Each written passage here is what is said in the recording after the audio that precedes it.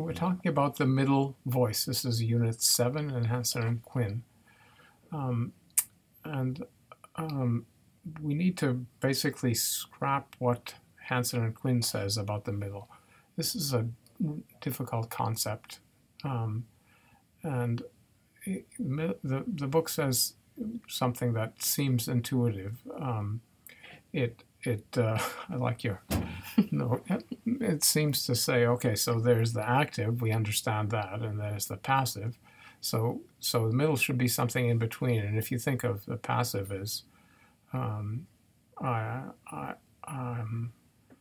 throw a brick, of the active as I throw the brick, as the passive as the brick is thrown by me. Well, what's the middle thing in between going to be? So, or what the book thinks of is reflexive, right? Which is stuff like I like myself, all right? Okay. A reflexive verb has the subject as the object as well, right? And Greek has a way of doing that. It has reflexive pronouns, pronouns whose antecedent is the subject of the sentence. And so it says that. So there would be no need to have a whole voice that does that. And it isn't right, okay? It's a different concept, and the terminology is kind of unfortunate.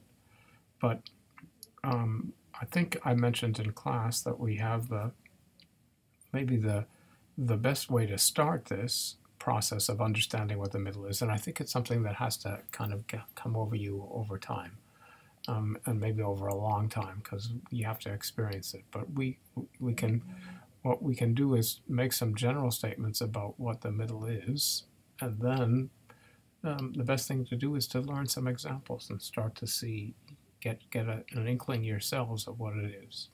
So here's one way to approach it, which I've taken from the great French linguist, historical linguist, Émile Benveniste, a super scholar of Greek language. And what he does is to try and explain this is to look at the verbs in Greek, and there are plenty, which only are active. Okay, there are some verbs that just have no middle or passive even, okay? And there are others that are only middle and have no passive or active forms, all right? And compare what they mean. So I'm gonna read this list to you, and then maybe we'll talk about it, and then I'll read it again, okay? So just sort of think it through. So here are the verbs that are only active: to be, to flow, to creep, to bend, to blow, to eat, to drink, to give. And here are some verbs that are only middle: to be born, to follow, to obtain, to lie, to sit, to return, to enjoy, to suffer, to be mentally agitated. Okay? That's, I don't know if this is meaningful to you, but here's the way he defines the difference. He says, a middle process is one that starts from a subject, but is completed outside of the subject. Okay? This is an active process. Did I say middle? Mm-hmm. Well, that was a mistake. So let's start again. An active process is one that starts from a subject, but is completed outside of the subject.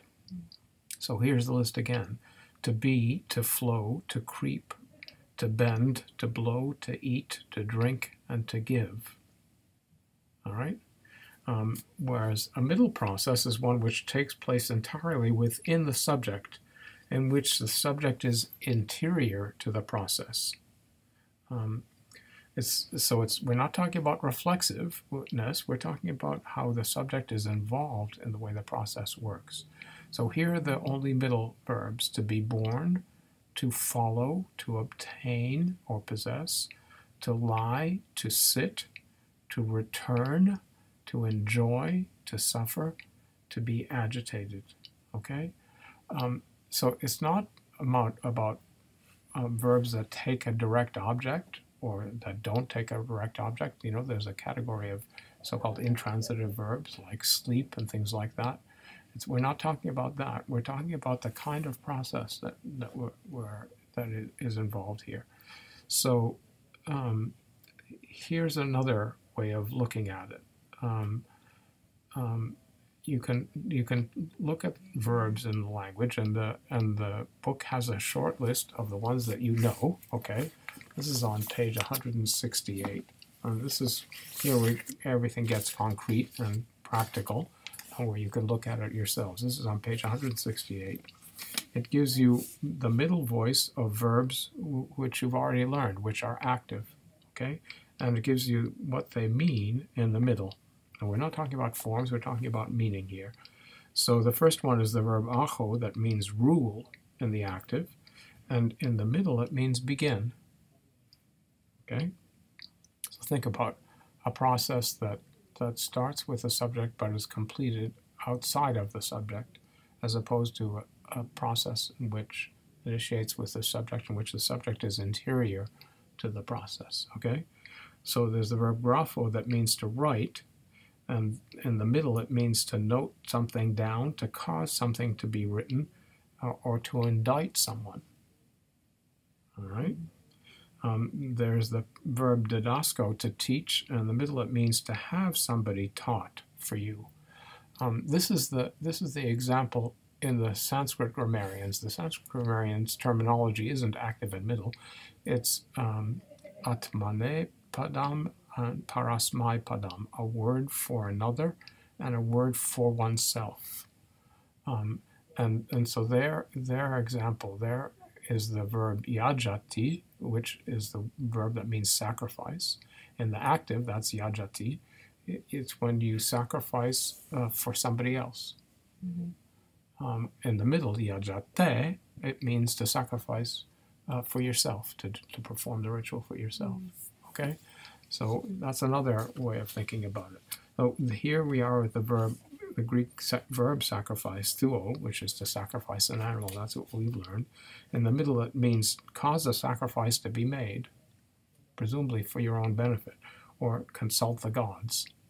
This is maybe coming into focus. I don't know. Here are some more examples. Luo, the verb unbind or free. In the middle, it means unbind one's own or for oneself. Let's forget about one's own, okay, and talk about for oneself. To cause someone to be freed, or to ransom somebody. That's the main meaning of luo in the middle, okay? So you can see how the subject gets involved in the process. Here's another one. The verb pao means to make someone or something stop in the active, but in the middle it means cease, all right? Like I cease doing something, okay? And here's a better one, or here's another one anyway. There's patho, the verb to persuade. We had that in the last lesson. And in the middle it means not persuade oneself and not obey, which is the meaning the book gives, but comply with, okay? In other words, it's again something happening inside. When you persuade somebody, you start yourself and you persuade someone else. Right. But when you comply with someone, it's happening inside you, right? Mm-hmm. Is it helpful? Here are two more.